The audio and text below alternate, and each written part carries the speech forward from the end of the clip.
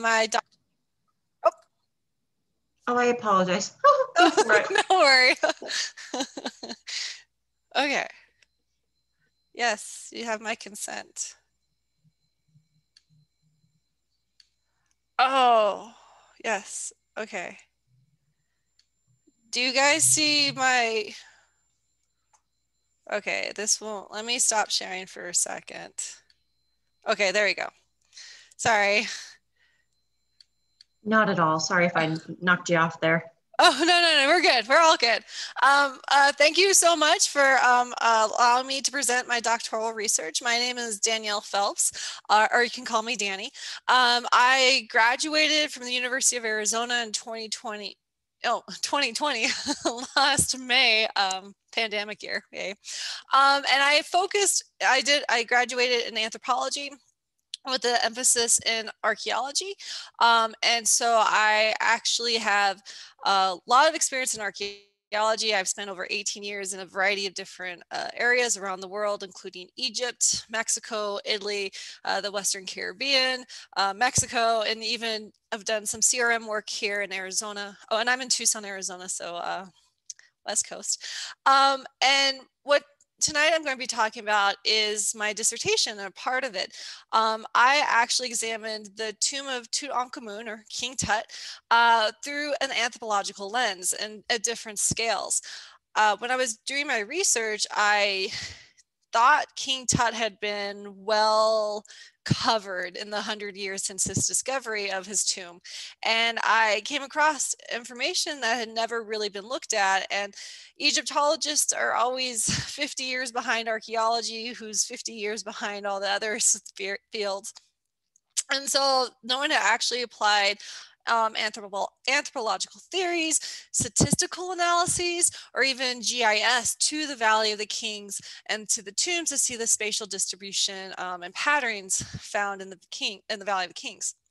So tonight I'm going to be looking I'll be doing a condensed version of my dissertation presentation, and we'll be focusing on the spatial distribution of the Post-Amarna tombs, and I'll give you a brief background for people who are not, who didn't spend all 10 years reading about King Tut in the 18th dynasty of ancient Egypt. And then we'll look at the burial itself and the artifacts in his burial assemblage and what that probably why he was buried the way he was buried. I know he died. Everyone likes to speculate on how he died, if he was murdered, if he died from an accident or died from malaria, whatever. I don't care, he died. And so I want to see why he was buried the way he was, instead of just focusing on him being the king, why certain artifacts were placed in his tomb. And this all correlates into what I think the ancient Egyptian kings were trying to do with King Tut, since he wasn't that well of known king if his tomb had never been found. So just to orient ourselves, this is a map of Egypt. You can see the Nile that goes right down the middle. The four sides we're going to talk about are the Memphis, which was the political capital. It's today underneath the modern day city of Cairo, or in the suburbs of Cairo. So we actually don't know the layout of Memphis, of ancient Memphis, or a lot of the stuff, because people just kept building over top of it. Akhenaten, or Tel-Amarna, the city that King Tut's father Akhenaten built in the middle of Egypt, and even today it's in the middle of nowhere. And we're also going to be focusing primarily on the Valley of the Kings, which is on the west bank of the Nile River, across from Thebes, or modern day Egypt, or modern day Luxor, which was the religious capital of the ancient world. And King Tut, when he was alive, would spend his time either in Memphis or in Thebes, and when he was younger, he was at Akhenaten in the middle of Egypt. And so for today, we're going to focus really on the Valley of the Kings for the most part. So this is the Valley of the Kings. This is a picture looking into the valley from the south, over from the top of the mountain. And most people don't realize that the Valley of the Kings actually are two valleys. We have the first Eastern Valley, which is where King Tut's tomb is, and all the primary, the big tombs, the ones that the tourists always go to, and you can like climb up and crawl into the different tombs and see the spectacular paintings. And then there's the Western Valley, which is at the fork in the road, and actually contains 4 tombs that date to right before King Tut. And it's almost like the West Valley was going to be another family cemetery for the 18th dynasty, but was discontinued when Akhenaten, King Tut's father, abandoned the Valley of the Kings. And so we're going to focus primarily on these tombs of King Tut, which is found here. King Tut's tomb is actually right here, right next to that visitor's house.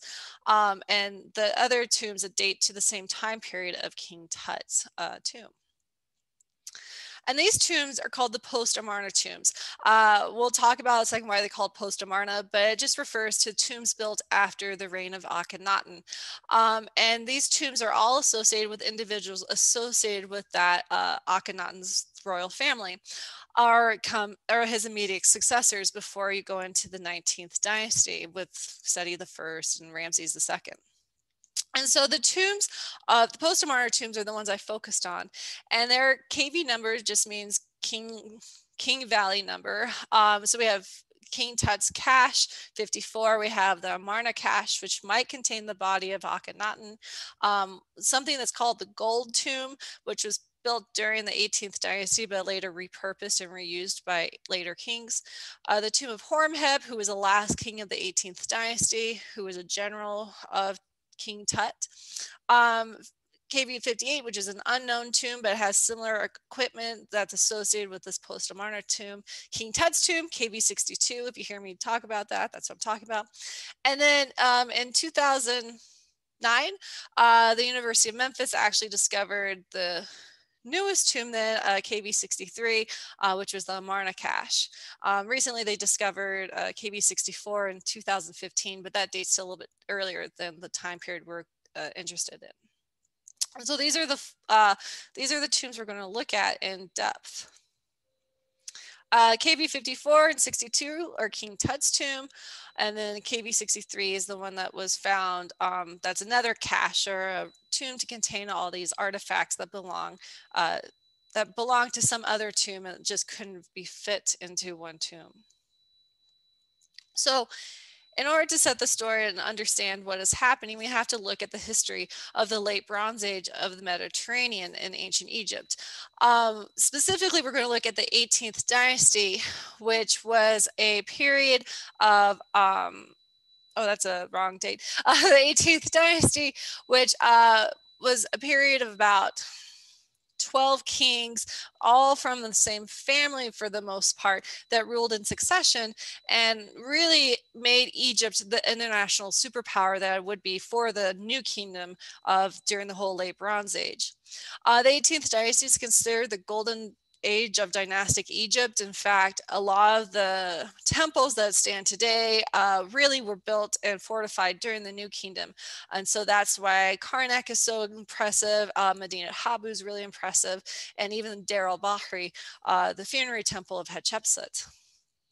It's also during this period that we have an expansion of territory. Prior to this, prior to the New Kingdom, Egypt really was more focused on themselves and keeping people out of their boundaries, like the Nubians and the Hyksos and this, and the Hyksos. And so they really didn't have enough time to focus on being an international powerhouse until they get to the 18th dynasty and a series of warrior kings come over. And with this expansion of territory, it actually brings with them a wealth of booty and treasures and whatnot, so they can build these massive temple complexes.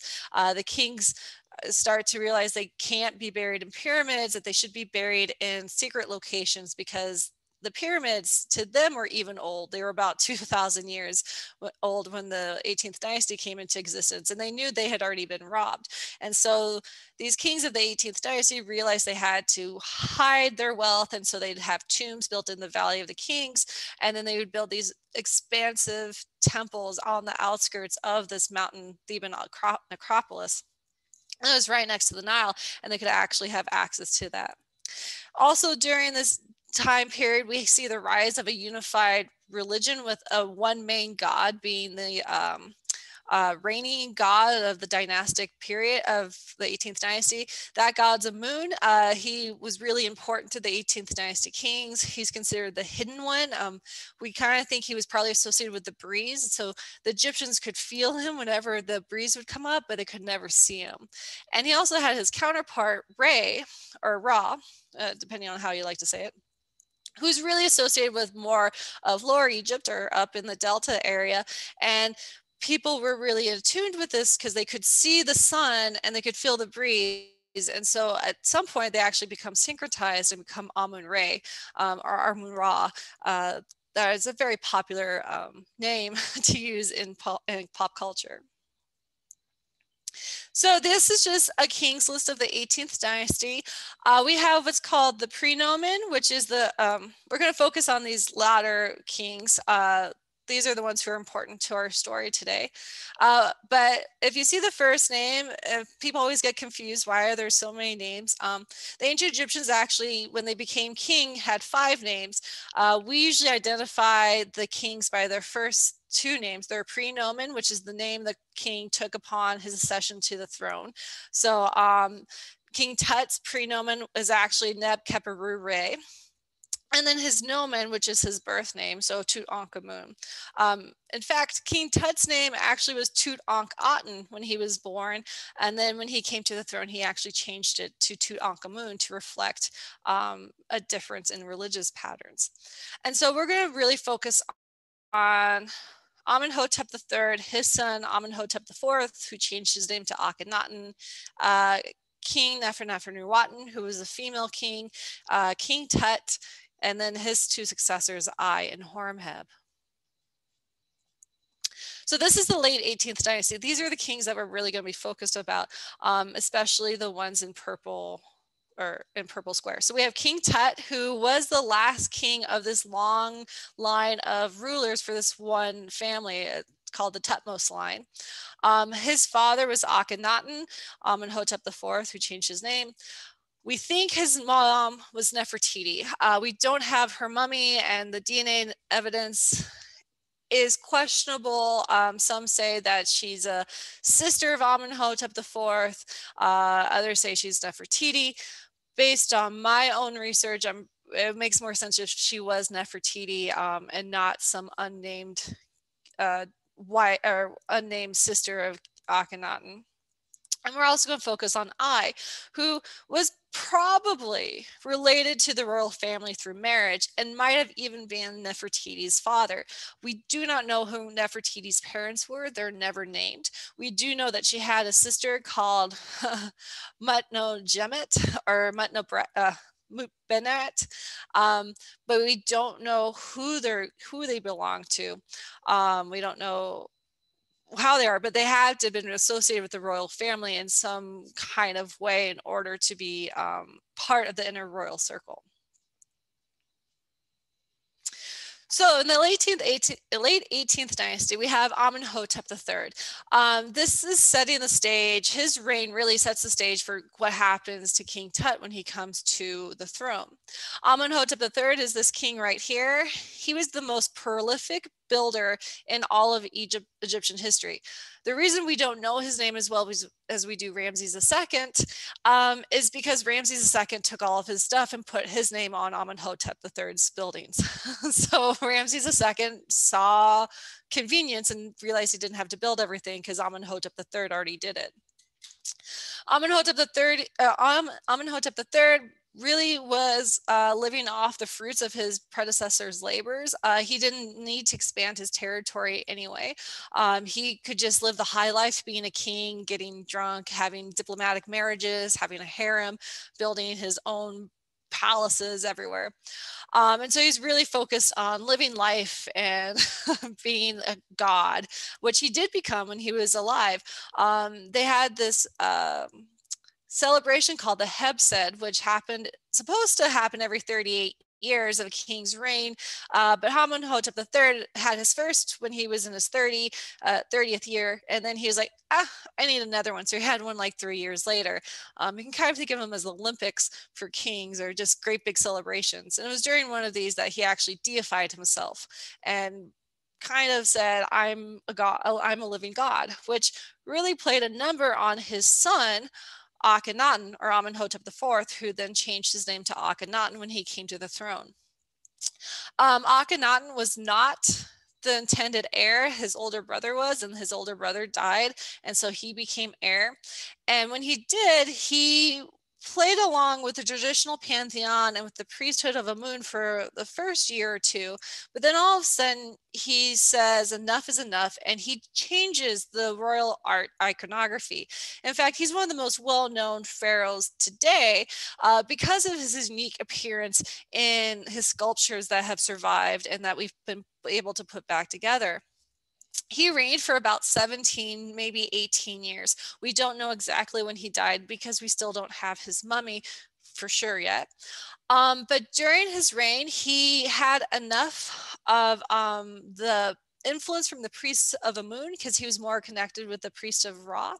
And so he literally moved the religious capital from Thebes, from modern day Luxor, to the middle of nowhere, Egypt. And he called this new site Akhenaten, or the horizon of the Aten, because he really was dedicated to the worship of this solar disk, the Aten. And he even worshipped it so much he changed his name to reflect his allegiance to it.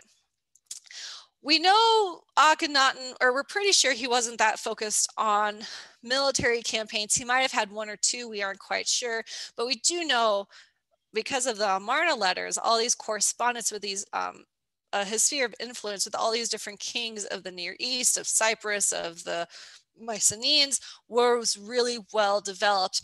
And everyone looked to Egypt, and everyone wanted gold because Egypt was the gold capital of the late Bronze Age. So Akhenaten really had this, what people have called a revolution. And it wasn't a revolution for everyone. It was really a religious revolution for the elite and the court.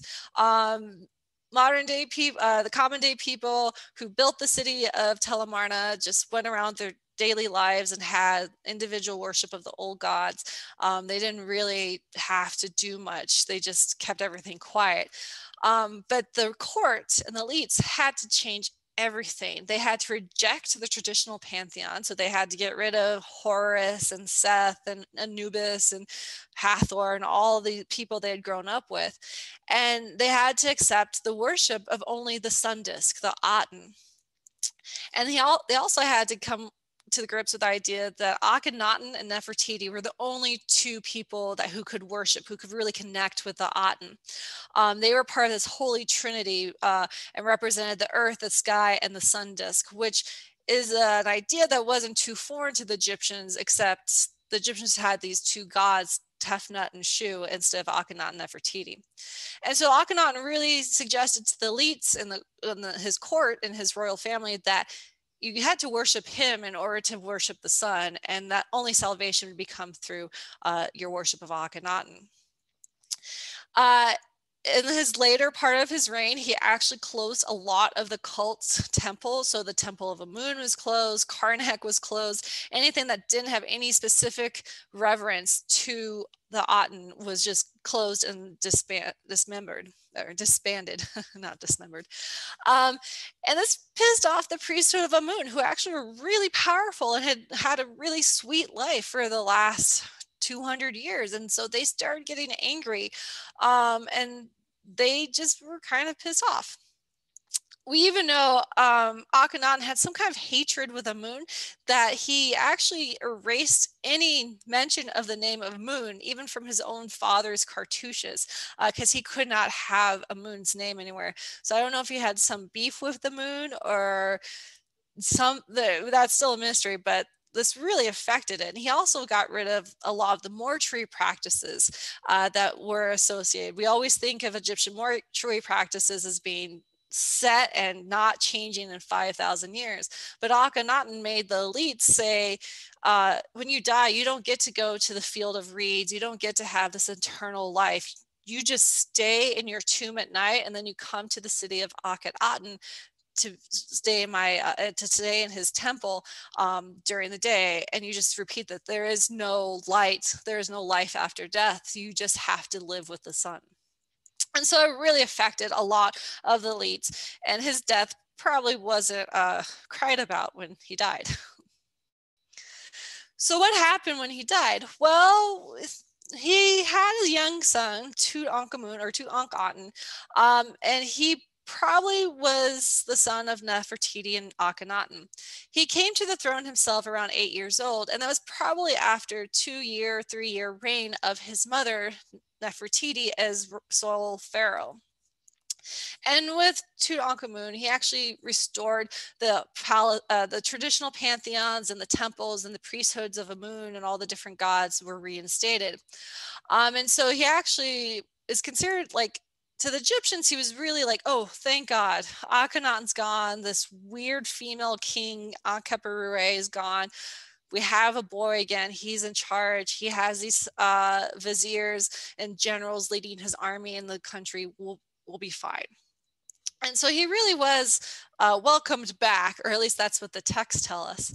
Eventually, he died. He didn't get to live a long time. He died when he was around 18 years old, and he was then buried in the Valley of the Kings by his successor, Ai. And as I said before, he was buried in the East Valley, which is over here, instead of where his grandfather, Amenhotep III, was buried over here on the West Valley. So that's kind of the background for King Tut. And what I did was I actually looked at why he was buried in KV62. It's a small tomb for a king. It's even one who only reigned for 10 years. He should have this huge tomb, but he didn't have that. And so I wanted to understand what possible reasons there could be for this weird burial of King Tut and these post-Amarna tombs. And so I really wanted to look at the social memory of what was happening in Egypt during this time period. And in King Tut's tomb itself, it's great because it has over 5,000 artifacts. So we can actually look at specific artifacts and do statistical analysis on them. And so I looked at these 3 different aspects. I looked at objects of memory. These are objects that are identified with specific people. I looked at inalienable objects, and inalienable objects are these objects that have special connections with past individuals. But instead of being able to keep them out in the open or maybe pass them on to your children, you can't do that. You have to keep them with that individual. You can kind of think of them somewhat like the crown jewels of England. Even though they're today now like on display in the Tower of London, they are still inalienable objects because you don't really circulate them amongst the population. You only have them with the specific family members. And then I also looked at intentionally forgetting. And we always talk in anthropology, we always talk about memory and what people in the past do to memorialize people or how they memorize people. But King Tut is unique because he wasn't memorialized, he was forgotten. And I wanted to look at why he would be forgotten. Like, if he was this king who restored everything, why was he simply wiped off the face of history from the Egyptian point of view? And we would not even know about King Tut if Howard Carter hadn't found his intact tomb. So I use GIS a lot, and this is a map I made. Prior to me making these GIS maps, I thought for sure that the Valley of the Kings had a GIS, a Geographic Information Systems map made, a digital elevation model. I found out that not happened. The Egyptian government might have one, but they are not. They're not in the right place yet to share their GIS information, or I'm not high enough in the bureaucracy. So I made my own map using information from Kent Weeks, who is a phenomenal Egyptologist and has done a lot of work on the Valley of the Kings, but he's never used any of the spatial analyses available to us today to look at the relationships of these tombs in the Valley of the Kings. And so I looked at that. There are today 64 known tombs in the Valley of the Kings. I think Zahi Hawass always comes around and says there's a 65th one, but for sure we don't have any definitive information yet about that. And as you can see, the majority of the tombs are in this Eastern Valley. KV22 is the tomb of Amenhotep III, Tut's grandfather. And then we have the beginnings of 3 different tombs here that some people have said was the beginnings of Akhenaten's tomb before he moved away to Tel Amarna, and maybe a queen tomb or another tomb there, but we don't know what for sure because they were just stopped and halted. The newest KV64 is in here, and then what they found a few last year, the year before, is that workshop is found in this valley over here. And so we're going to focus on this side. So KV62 was discovered November 4th, 1922 by Howard Carter. He was a painter.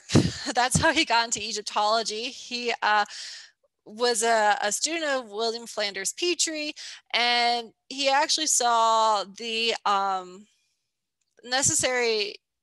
necessity to record everything in a purposeful manner. During the early 1900s, people there would go into the tombs that they found in the Valley of Kings and blow stuff up and just grab everything and then sell it or keep it for themselves. So Carter was actually really good. He took detailed notes for the most part. There were some stuff that he would be like, it's just a shoe that melted, or it's a reed flip-flop. I'm going to throw it away. So it wasn't the best. It's not as like detailed as we're used to today, but for the 1900s, it was really good. His work was sponsored by Lord Carnarvon. If you guys are fans of Downton Abbey, the Downton Abbey is actually Carnarvon's house or palace. And there's actually there were some artifacts from Tut's tomb in Carnarvon's house up until the 1980s. Howard Carter is fascinating, and I can give you a reference book if you want more information about his discovery and how he manipulated the media before there was a social media aspect. I would love to see what he would have done today's day of age. So he found the tomb in 1922. Oops. And this is what the tomb looks like. It's on the bottom of the valley floor. This is KV10, which is a much later, about 200-year later tomb that was built on top of it because they forgot about King Tut's tomb. And Tut's tomb is, you go through here and you go down to the steps into Tut's tomb, and it goes underneath down here and then underneath into this rock face. And this is the burial or architectural plan of KV62. You can see it has an entrance staircase. It has a relatively short corridor, and then it has 4 rooms for this king of the 18th dynasty who was literally had the gold of Egypt. His tomb should have been huge. He was alive for 10 years, and King Tut was supposedly one of the first things the king did when he came to the throne was to choose a burial spot. So this small corridor tomb is not fit for a king. And so there's always been this question of why he was buried here. I think the latest speculation is that this actually belongs to Nefertiti and that there's another chamber back here. I don't know about that since I'm focusing more on King Tut. And I wanted to know why this tomb had over 500 or 5,000 artifacts just stuffed in there, and why he couldn't have a bigger tomb. This is Carter's actual drawing. He was a painter, and so he actually took great pictures of a layout. So even though he didn't have AutoCAD, he had a really good plan. Unfortunately, he didn't do it for every chamber, but he did for the burial chamber and the antechamber.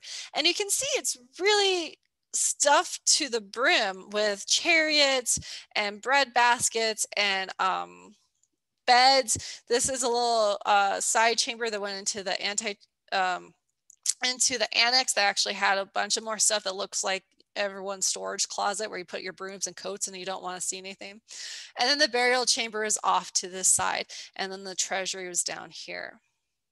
And there's a lot of great 3D models of King Tut's tomb being around today, and they're doing photogrammetry of King Tut's tomb. And there's a lot of cool stuff because it's King Tut. So when I looked at his burial assemblage, I was really intrigued because in normal burial assemblages, especially for royal 18th burials, you have three basic categories. You have daily life objects. So these are like amphora vessels filled with wine, perfume bottles, jewelry, furniture, chairs, stools, clothing, loincloths. He had something like 300 loincloths, almost one for every day of the week, or every day of the year, sorry. Tunics, headdresses, he had toiletry items, and we find these types of things in a lot of the different tombs. Even though they've been robbed, there's some of these stuff still appears.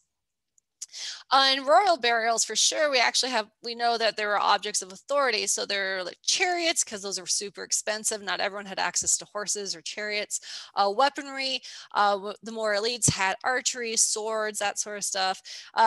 King Tut, because he was a king, actually had symbols of authority. So he had scepters and flails, and like the Heka scepter right here and the flail. And then, of course, you also have the funerary objects, the sarcophagus, coffins, biers, canopic jars, ritual figurines, shapties, little clay figures, mummified figures made to work in the afterlife so you don't have to, papyrus, all this sort of stuff. And this was a typical Egyptian burial. And King Tut had the majority of this. He doesn't have any papyrus, though. We have no papyrus. It's really rare. So we don't know if they intentionally didn't leave any kind of Book of the Dead or any kind of directions or writings of him. The Egyptians just didn't bury him with that. But then he has what I called atypical artifacts in KV 62. These artifacts are often mentioned in passing in many of the different books published about King Tut, but they're usually just categorized as either daily life, funerary, or object of authority. But when you look at them more closely, there's something unique about them. Many of them probably were heirlooms or keepsakes, because they come from earlier family members or immediate family members. And these actually have the names of those immediate family members on them. And a lot of the times, Egyptologists explain that they're found that they were probably just taken from storage, or they were just laying around the palace and they had to fill this tomb of King Tut really quickly. So they just pulled everything and put it in there. But then he has these childhood mementos. He has a chair made for King Tut when he was a young boy. He has tunics that would have only fit him as an 8-year-old boy, that were gifts from Syrian princes. And these artifacts are kept in there. And these childhood mementos are only found in King Tut's tomb. We don't have any evidence of any other Egyptian royal burial having any type of childhood object.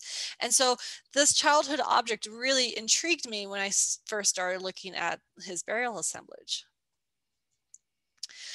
When you look at normal royal tombs, you can kind of see the separation between life and death. So you have a bunch of chambers dedicated to daily life things. So you have scenes of Re coming out, you have the other gods leading a king towards the burial chamber, which then marks the transition into the burial sphere or the funerary sphere. And you, in fact, go down into the earth when you go into the burial chamber because you're going to the afterlife, you're going to a different location.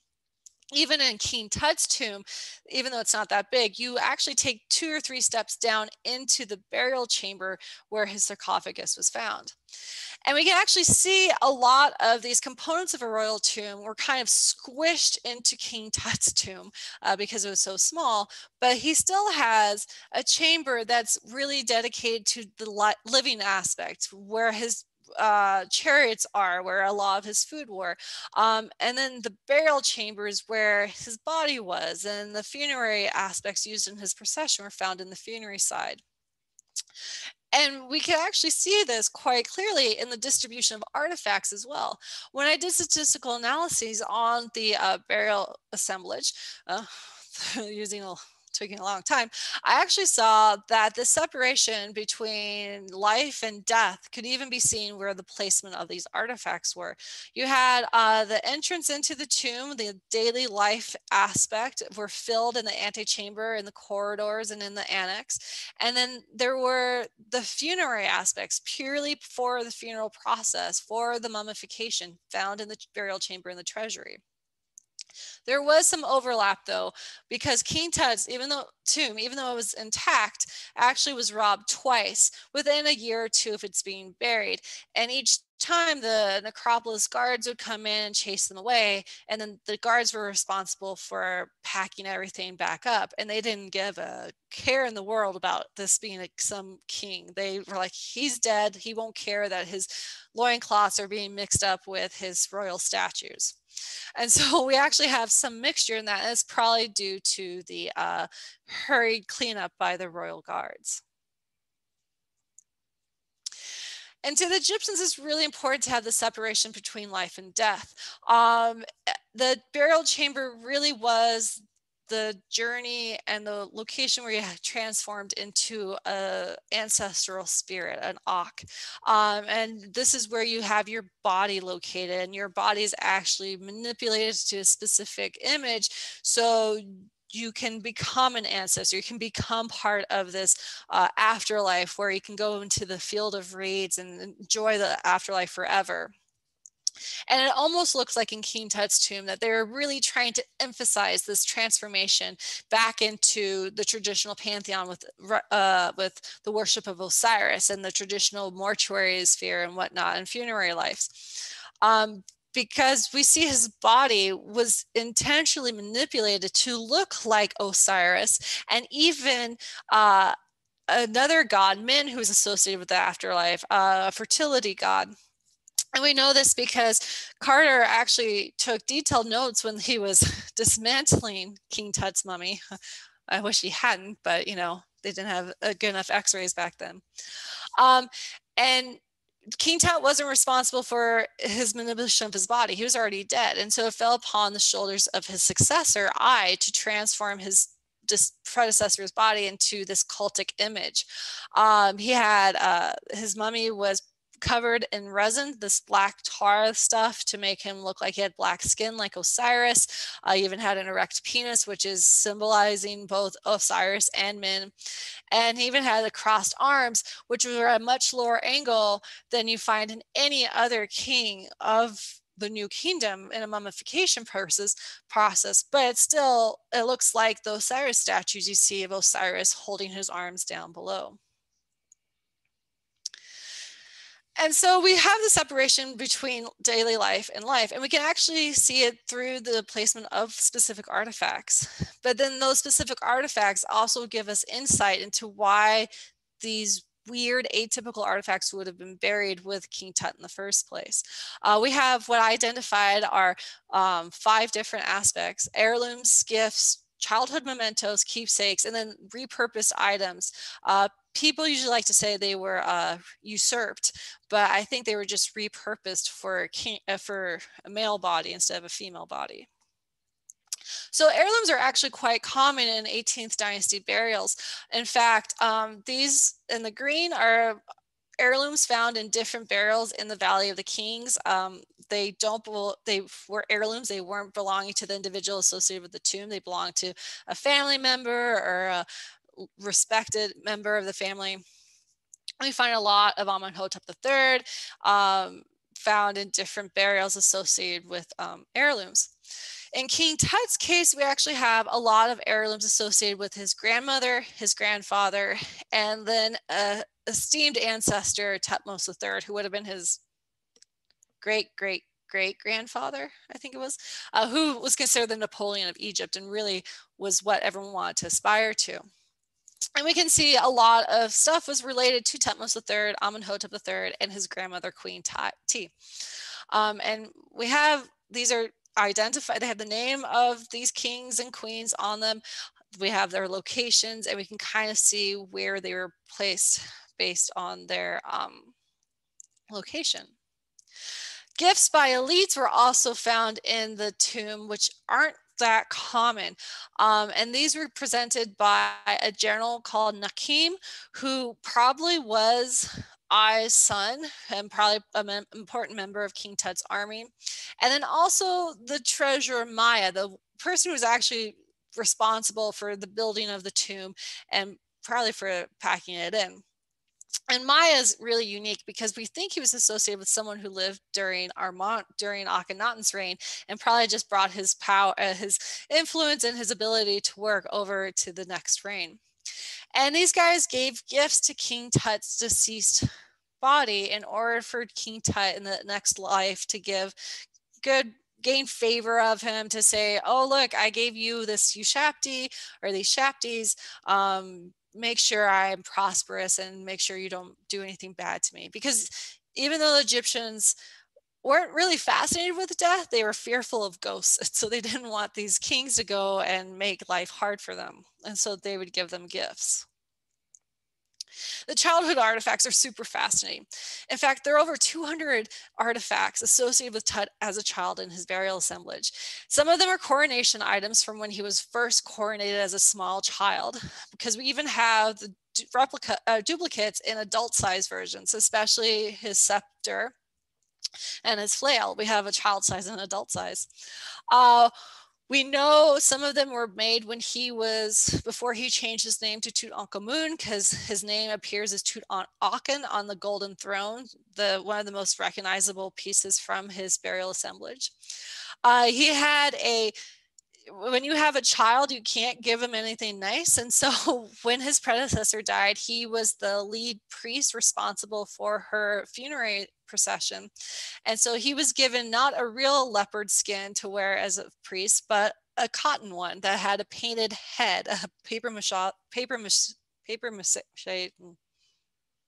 a fake head of a leopard, sorry. And he had a bunch of ritual artifacts. He had objects of authority as the scepter and flail. And then they actually had a bunch of loincloths that a child would have worn. They weren't big enough for an adult. They were specifically for King Tut as a kid. So why in the world you would keep a loincloth from a 9-year-old? I don't know, unless you couldn't throw away anything from a king's childhood, especially if he became a king when he was young. But if that was the case, we should have found some similar objects in other tombs, because people wouldn't have cared about loincloths that's not gold. And so we should have found some in tombs of later kings who were children when they came to the throne. And we don't find that at all. I also looked at the names on the artifacts, and it's really surprising. We have a few artifacts with the names of the general and the treasurer, but the majority of them are actually immediate family members. Akhenaten's on several different artifacts. Ankh-Keperure, his immediate predecessor, is on a bunch of stuff. He has a couple sisters who predeceased him, and they're found on artifacts. Amenhotep III, his grandma, his grandpa, Tutmos, his great-great-great-grandfather, possibly his uncle that died. That one's a little iffy. But what I found interesting is that you don't find Ai's name on anything. You don't find his wife's name on anything, Ankhesenamun. Her name's not found on much of anything besides when it's associated with Tut. And so it's just super interesting. I'm like, what's happening here? Well, when I looked at the names of artifacts, I found that those associated with deceased family members like Akhenaten, Ankh-Keperure, and the two sisters who predeceased him were found in the mortuary chambers, in the burial chamber, in the treasury, in the funerary sphere.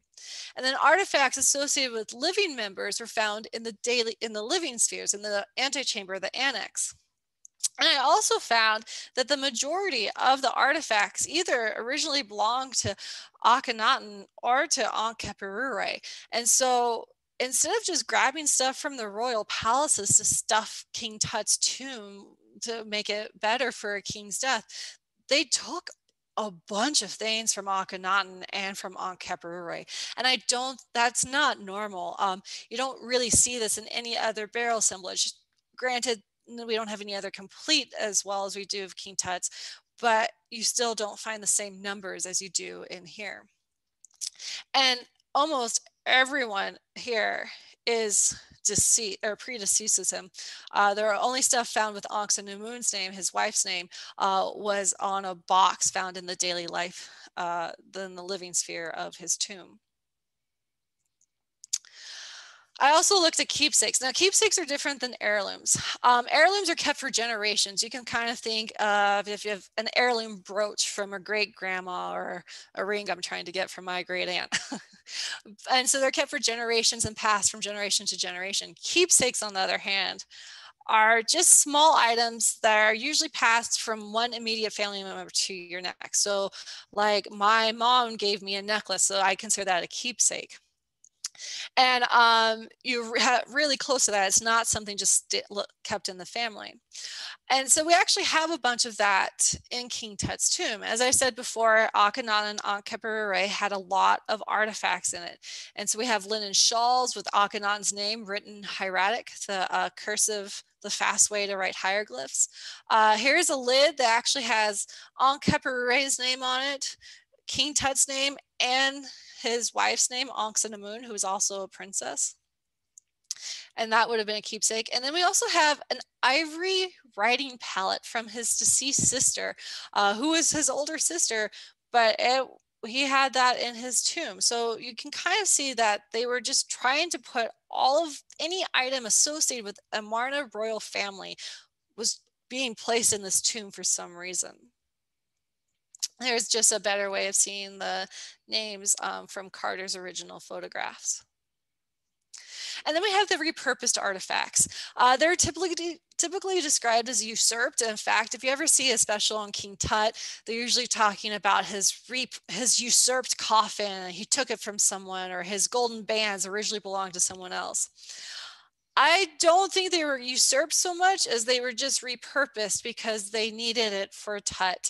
And his mother, Ankh-Khepri, or Pharaoh Ankh-Khepri, already had her own queenly artifacts that she could have used in her life during her for her funerary purposes.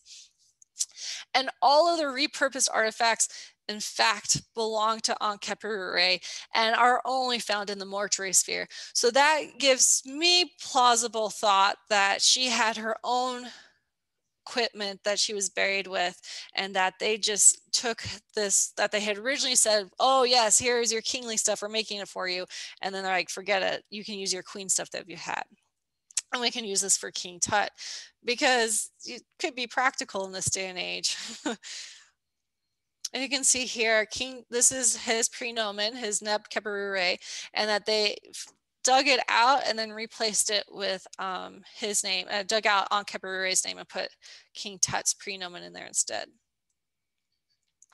And so I got back to this idea of inalienable possessions, because I'm like, why would these artifacts associated with his deceased family members be placed in a tomb meant for him? This is supposed to be his eternal house. Why do you have junk laying around from your family members? And I came upon this idea of inalienable possessions. And these are artifacts that are connected to a specific individual's identity. They're connected to a king or the leader of a group, or religiously or political leader, something like that. And they're usually kept within a small group, and you don't really circulate them. They aren't passed down from generation to generation. You just have to keep them with that small group. And these objects actually become repositories of knowledge. They can represent histories of social relationships, and you have to make sure that if you don't want the social history to be known, that you keep it hidden and you hide it away. Barbara Mills wrote about a bunch of inalienable possessions, and that's where I got this idea from. And I'm like, oh my God, this makes sense of why Tut has all of these weird childhood artifacts and the artifacts associated with his dead family members in his tomb, when it should just be about him and living his greatest life in the afterlife. But it really isn't. And so these are some of these inalienable possessions. They're very they're very much the keepsake artifacts and the repurposed artifacts. The heirlooms are just more general heirlooms, but these keepsakes and repurposed ones really are inalienable objects that could not be circulated. They had bad juju. They represented a time period of Egyptian history that the Egyptians desperately wanted to forget and return to the orthodox, return to the traditional pantheon and practices that had kept them so strong for so long.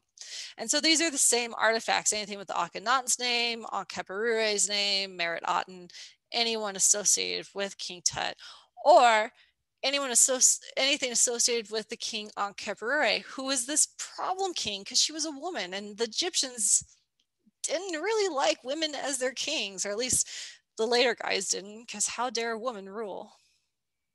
And so what they were trying to do is they were intentionally trying to forget this Amarna period.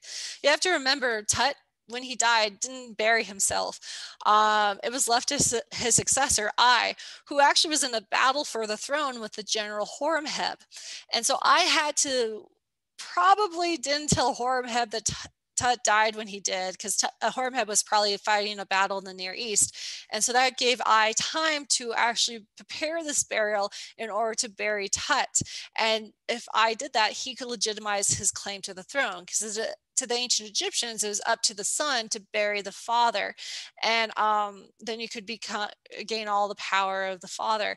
And even though I was probably Tut's grandfather, or at least royal vizier, he wanted that throne for himself and thought he could guide Egypt back to traditional orthodoxy. And so I realized he was in a pickle.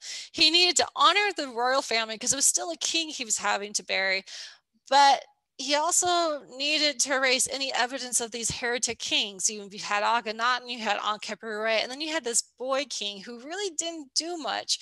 And I saw the opportunity to say, oh, nothing happened between Amenhotep III and me. Like, everything was great. I just came to power and it was fantastic. And so KV62 really was the ideal opportunity for I to jump on this to erase everyone. And so it actually became this repository to psychologically quarantine anything relating to the Amarna royal family, especially anything sitting around or that may have had personal connection to King Tut or had inalienable possessions to him. And so you could put all the stuff in the proper sphere, in the mortuary sphere, or in the daily life sphere, and then you could just conceal it and forget it. And you could say nothing ever happened. And you can even see this through the GIS. When you look at the view shed or visibility analysis, where you look at where the tombs are and what tomb could be seen from that location, if you're standing at the entrance of the tomb, you could see that KV62, which is this blue star, it sits right in the middle, and its entrance before it was covered actually had the visibility of all the different tombs from earlier in the 18th dynasty. In fact, you could see 38 tombs if you just stood at the entrance of King Tut's tomb. When you look at all the post-Amarna tombs, all these tombs that came afterwards, they're all within that same clustered area, and they're in the heart of the 18th dynasty. So even though you think these guys are fools for trying to change something that had not been changed for thousands of years, you still had to honor them. And so I had these tombs buried in the Valley of the Kings, in the heart of the family cemetery. So you weren't ostracizing them. You weren't trying to erase them completely. You were honoring them because their ghosts and their spirits would still be part of the royal family. And so they're part of the family tradition. But you could also make sure they would disappear from the surface. The Valley of the Kings is known to flood. They do have sporadic floods, and it's actually gotten worse in the last 50 years since the Aswan Dam was built and climate change. And so when you do a stream analysis, or when you look at the topography and you can see where the streams form, you can actually see that the majority of the tombs of the 18th dynasty actually fall near the stream paths that occur. And they favored these locations. The earlier tombs, the first kings of the 18th dynasty, actually built them in the cliff sides. And so when the water comes, it flows over them like a waterfall. And so the spirit of the king would walk through the waterfall and be purified and cleansed. But the locations of the post-Amarna tombs are actually right on the valley floor. And you kind of see what happens to them. They get covered by sediment. And that's why we actually are discovering these post-Amarna tombs now in the 20th and 21st century, instead of all the way being exposed like all the other tombs were for thousands of years.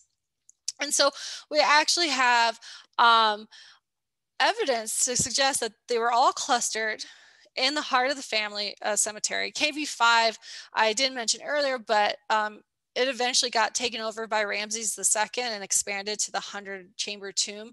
But the original portion of it was an 18th dynasty post-Amarna tomb, and that just got taken over. But they were all be covered by flash flood, by sediments, and that explains how King Tut's tomb, though was robbed relatively early, once it had been once he had been buried in it, was pretty much forgotten about, and you couldn't even find it for centuries.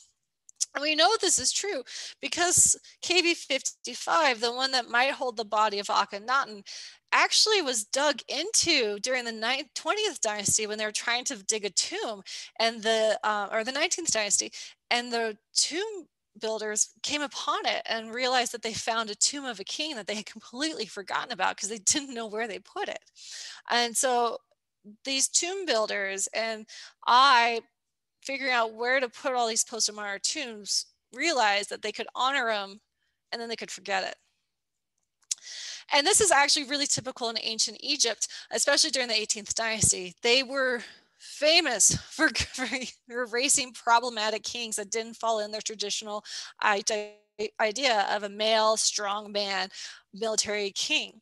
In fact, Hatshepsut, the female king of the early 18th dynasty, this is Deir el-Bahri, which is an amazing site. The Met's done a great job restoring it. All of her statues of herself as Osiris had been defaced and broken apart by her two successors because they couldn't stand the idea that a woman ruled for 20 years in a really peaceful and prosperous time. That just didn't fit with their ideology. We also see this happening with King Tut disfiguring his own father's artifacts as well. This is a row of sphinxes that originally had a head of Akhenaten and Nefertiti on it that King Tut made them rechange so it have a head of a moon, the god that he was trying to please the priesthood with, and a replica of himself. Then those were later erased for someone different. We also see Akhenaten had a temple built at Karnak. It's called the Genpa Aten, and they used these blocks called talatats. So they're kind of, they're small and kind of like a shoebox size, but they have all these distinct Akhenaten Amarna period covering or designs on them and a lot of inscriptions. And they was dismantled and placed upside down inside a pylon by Horemheb, Tut's eventual successor, because he didn't want anything relating to the Amarna period to be visible at all. And ironically, hiding it in a pylon and a gate actually saved it for centuries. So now we know more about Amarna than we do about Horemheb. And speaking of Horemheb, he took this huge statue that was a physical representation of King Tut, probably right before he died, erased his name and put Horemheb's name, his own name on instead of King Tut. And so this idea of erasing problematic kings really is an 18th dynasty tradition that is kind of fascinating and makes a lot of sense for what happens with King Tut's tomb and why it becomes this repository or this the storage shed for anything relating to the Amarna period. It was the last chance to get rid of stuff that people just didn't want hanging out anymore. And so in conclusion, we have post-Amarna tombs are probably built all around the same time period. They're all covered about the same time period, the same level too. And they're part of the larger 18th dynasty royal cemetery, so they're honoring them. But they are also in locations that could be easily forgotten and just not dealt with anymore. I also was able to find inalienable artifacts that have specific connections with these people that had power and tried to change a monarchy that didn't want to be changed. And so you had to treat them with respect, just as you did the location of the tomb, but you also wanted to hide everything so you could restore it to tradition. And as I said before, KV-62 really was a psychological quarantine for this traumatic experience to the royal and elite family members of Egypt. The common people probably didn't even care. Those up in the Delta were like, oh, he died. But this royal court, in order to survive and for I to really claim his succession to the throne, had to get rid of everything and erase it. Ironically, Horemheb, I's successor, did the same thing. And by the time we get to these kings lists of the 19th dynasty, it goes from Amenhotep III to Horemheb, and there's a 40-year period where none of the kings are even mentioned because they did not like this Amarna period. And so KV-62 and these other tombs really were out of sight and out of mind, and you could go on with your life and not worry about them anymore. That's all I have for my presentation. Thank you again to you guys, to your Archaeological Society. I really enjoyed it, and this is thanks to everyone else. So if anyone has any questions, please let me know. I actually have a question. Yeah. I think you probably kind of mentioned it a little bit. So he had sisters, right? Or the Nefertiti and the other guy had daughters at one point. And did they find their tombs, or were they just not even? We are still looking for them. Zahi Hawass, you know, the Egyptian guy with the fedora who goes on TV, he keeps looking for Ankh-Senamun, his wife's tomb, but we don't have their tombs at all. Like they're probably buried somewhere in the Theban necropolis, because it's a really big mountain, and there's a bunch of stuff still buried out there, but we still don't have any of their tombs. We know one sister died at Amarna, and her tomb was part of the royal tomb at Amarna. And there's actually a scene of the whole family crying, and you don't ever see that in Egyptian art. Like they don't want anyone to show that they're human. They're supposed to be gods. But Akhenaten and Nefertiti are there holding their heads, wailing while their daughter died. And so we know she was probably buried in Amarna, but those tombs were robbed in the late 19th century. But the other sisters, we don't know where they are. We don't know what happened to their bodies. Ankh-Senamun, who is the queen of King Tut and then married I, probably to help him legitimize his throne more, her burial still hasn't been discovered. If they ever find that, that might be the next big thing, a big golden tomb from King Tut. But yeah, we don't know where any of that is. And now more people are like, oh, we should break down the wall in King Tut's tomb to see if Nefertiti really is back there, because if she's back there, she probably has a bunch of stuff that hasn't been touched for 4,000 years. So that would be pretty amazing. But it's kind of like the Emperor Qin's tomb in China, where you're like, do we want to touch it? Can we really prepare everything and make sure it doesn't disintegrate? So yeah, it'd be cool if we could find those tombs though. Mm-hmm.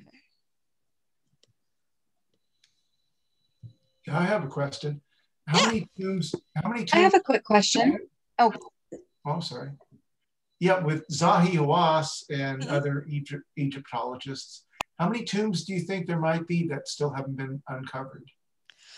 Well, we know for a fact that in the 18th dynasty, we're still missing several tombs. I think we're missing 3 king tombs and a lot of queen tombs. We don't have their queen tombs at all. Like during the 19th dynasty, when Ramses II came around, they actually had their own cemetery outside of the Valley of the Kings, on the other side of the mountaintop, called the Valley of the Queens. And we know a bunch of elites were probably buried in there, and then the 18th dynasty the 19th dynasty guys might have come in and like kicked out or got rid of the tombs because they were there and they didn't want to try building them. But I think in the valley itself, they're doing more GPR. Someone just went in with I can't remember what kind of machine, but they did more topography, looking at different chambers, saying there might be something here. So I know we're missing 3, Ankh-Senamun's for sure. Yeah, so maybe 4 or 5. Discoveries to be made. All right. Oh yeah, no, and the best part, this is my most favorite part. There was this guy about 400 years after King Tut. His name was Herihor, and he was the high priest of Amun. And he literally was king of like southern Egypt during this time period. He went in and stole all of the artifacts from all the tombs he could find and put them in his own tomb. And we don't know where that tomb is. Like, we think he went further back into the mountain and into a different valley, and we still haven't found it yet. But that tomb would have stuff from Ramses II, Seti I, Ramses III, like all the big guys, because he actually knew where those tombs were and they had been robbed during antiquity, and he probably took a bunch of that stuff. So that tomb would be even more impressive than other ones. And I'm sure Kent Weeks is probably looking for it right now. Oh, probably, yeah. Yeah, he just restarted the Theban mapping project. It had been down for a while, but hopefully they're doing more stuff with it now. I'm not sure what's happening or what's happened the last year because of the pandemic. But yeah. Right. Thank you. Thank you.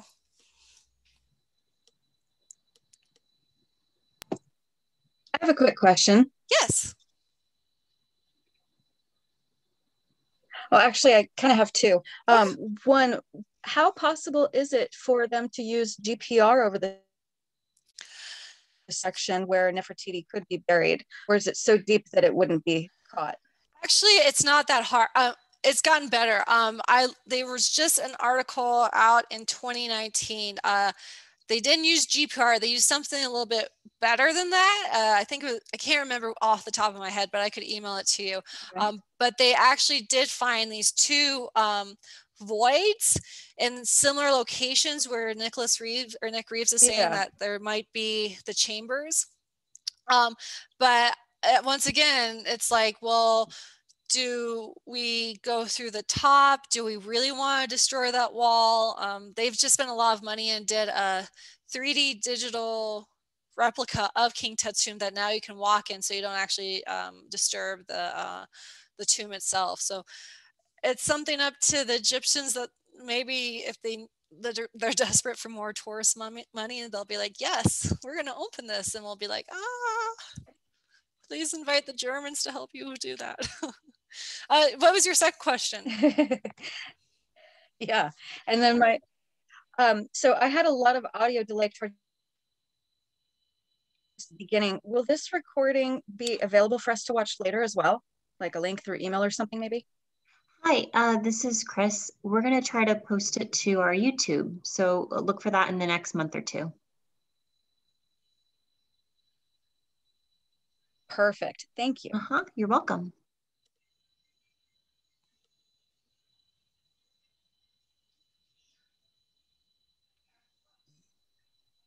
Any more questions? Any more questions?